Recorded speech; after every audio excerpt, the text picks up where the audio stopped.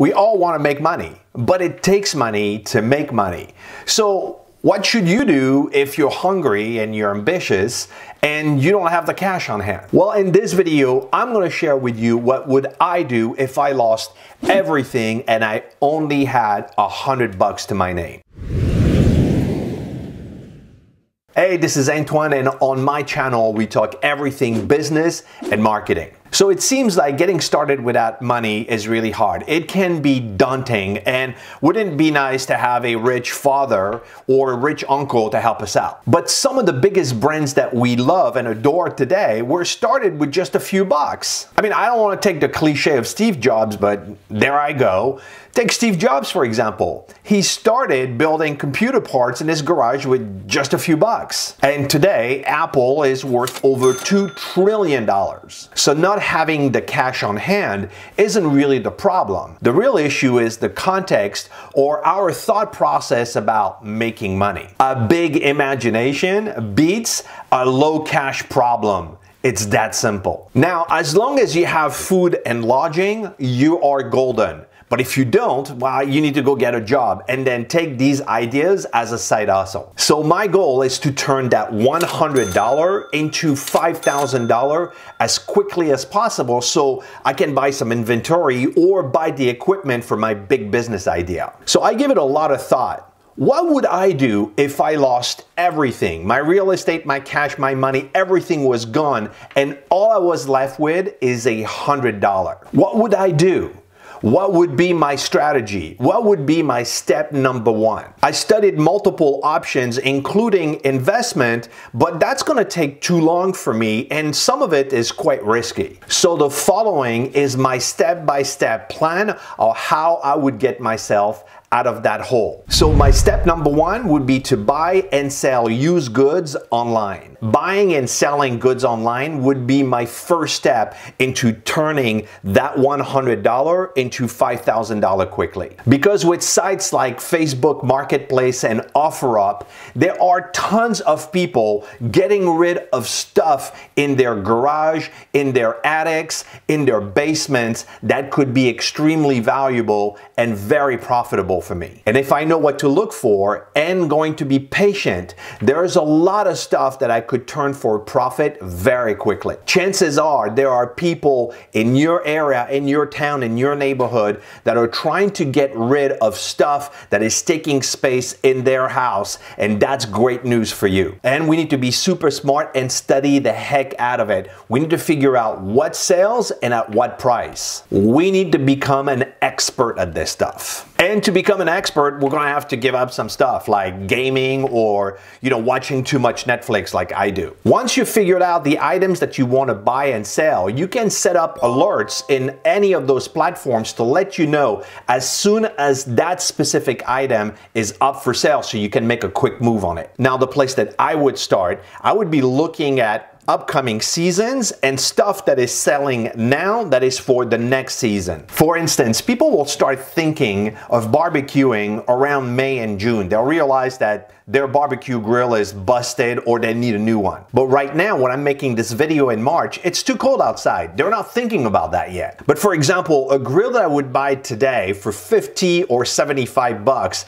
I could easily sell that for 125 to 150 bucks 2 months from now. All I'm leveraging here is the offer and the demand. There's not a lot of demand for a barbecue grill in the middle of March. Same thing applies for water skis or water sports item. Well, it's too cold outside. People are not thinking about that yet, but they will really soon. And there are people already selling those items. They're trying to get rid of it on the internet right now. So just look for stuff to buy right now that are going to be a hot commodity 90 days from now, regardless of the timing of the season. And another example is looking for winter clothes in the middle of summer. People will be cleaning their attics, getting rid of winter clothes that'll sell for cheap that you could hold on to until November, December when people need it and easily make a bunch of money. Now, finding products is only part of the deal. That's fairly easy easy. Knowing exactly what to sell them for is key. So you need to do your homework and know exactly what is the sweet spot for a used barbecue grill. And if you find out that the sweet spot for a used barbecue grill in your area is 125 bucks and you see one on sale for 50 bucks,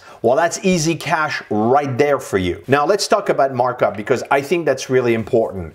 You should expect to make a 30 to 50% markup on anything you buy. Anything above that is gravy. So for example, if you find an item for 25 bucks, you should expect to resell it for $37.50, which is a $12.50 profit for you, which equals to a 50% markup. The 200 to 400% markup are far and few in between. They're more the exception than the rule. So make sure that your expectations are set right and know specifically what items sell for. But like everything, patience and doing your homework is key to make this work. Now, with only $100 to my name, I'm going to be looking for items I can buy for around $20 and resell for at least 50 bucks. That's going to give me the quick wins I need to get the ball rolling. And buying and selling used goods online is a great way to turn that initial $100 into $200 to $300 very quickly. Now, my next move would be designed to give momentum to that business idea. So my second strategy would be to offer services for cleaning garages, attics, and basements. These are the three main places where people have a ton of mess: their garage, their attics, and their basements. And they're gonna get around to cleaning it someday, somehow, but not now. And definitely not on their own, because they're tired and their back hurts and they don't have the time and blah, blah, blah, blah, blah. And it's something that couples fight about all the time. So it's not going to be hard for you to find opportunities in your neighborhood. And you can guess where I'm going with this. Cleaning garages, attics, and basements in people's home is the easiest and fastest way to find used stuff to sell online. And this is going to do two things for me. Number one, I'm going to earn a few bucks that I can reinvest to buy stuff online that I can resell. And two is a great way to find used stuff that they have in their garage, basements, and attics that they'll be happy to get rid of. An old pair of water skis that is stuck in the corner, a turntable that has been collecting dust for the last 15 years, a barbecue grill that they haven't used in 5 years. As the old saying goes, one man's trash is another man's treasure. Doing this will take time and effort, but it would be a great way for you to build an inventory of used stuff you could sell online. You should be able to create a flyer for about $5 offering the services and promote this in upper hand neighborhood. Offer something like garage or basement or attic cleaning for $50 with a 4-hour maximum. Then each additional hour, offer that at $15. The vast majority of people will need a lot more than the 4-hour initial time. So even if you work there for 8 hours, you'll make a bunch of cash. And if you see something that you could sell, you could say something like, hey, I've been looking for a barbecue grill. Would you take $5 for this one in the corner? I'm sure that many people will tell you, just take it. It'll make some space in the garage, which I need anyway. It's a win-win for everyone. Now, I'm sure you could easily do this 3 to 4 times a month. And if you do, you're gonna be earning about $350 to $400 plus maybe another $200 to $300 with stuff that you found in their garage or attics or basement that you could resell. Now that's about $500 to $800 cash in your pocket each month. Now my next idea is again about building momentum for that specific business idea. So my third idea is moving and packing helper support. My family just moved a couple of months ago and we needed all the help that we could get. Having an extra pair of hands would have been very nice. And guess what?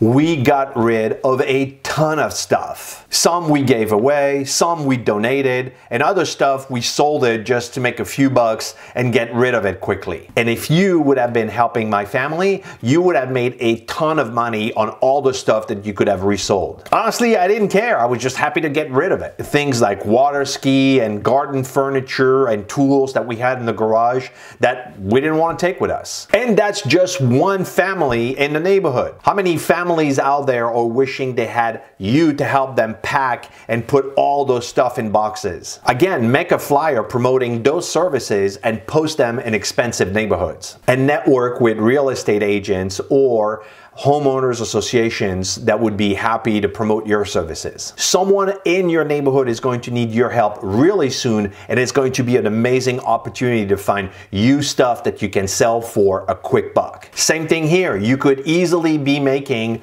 $200 to $300 a month just on your time, and an additional $200 to $400 that you're going to get from getting some of these used stuff and selling them online. Now, with these 3 ideas alone, I should be able to make $1,500 to $2,000 a month, and I'm being really conservative there. Now, remember that my personal goal is to make $5,000, so it's going to take me about, I would say, 3 to 4 months to make that kind of money using this method. And now with the $5,000, I can buy inventory of stuff, or I can buy the equipment that's going to help me start my big business idea. Now, I know a few of you out there are going to be able to execute that strategy very easily, so I would love to hear from your struggles and also your wins in the comments below. All right, so that does it for today. The next video to watch would be this one right there. Please make sure to subscribe before you go. Give me a thumbs up if you got value, and until next time, ciao.